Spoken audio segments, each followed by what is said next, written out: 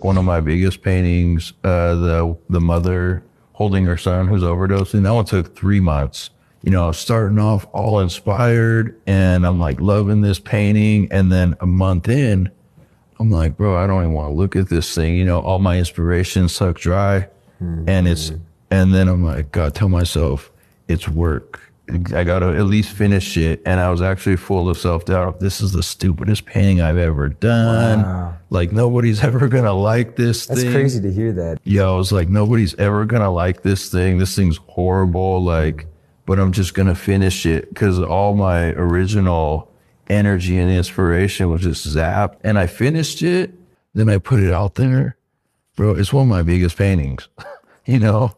And like on that post, I shared my story of being an addict and like how like God has saved me and what I have been going through. And